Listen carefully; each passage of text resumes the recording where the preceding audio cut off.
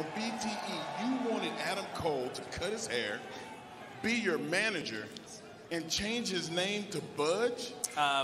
Wait a sec, Mark. It's actually Budge, all caps, though. But yeah, absolutely. I know good old Budge here is the new guy in town. I'm just trying to help him out. I want to see him succeed. Silver, shut up. Shut up. Tell him. It's so painfully obvious that you think this is all fun and games. You think you're going to make a mockery of my career, when the reality is you're insecure because you know you'll never have half the career that I've had. Well, didn't I actually beat you guys last week? And I was, dude, you know that was a fluke. I was dressed as Bambi, and I beat you guys last week, huh?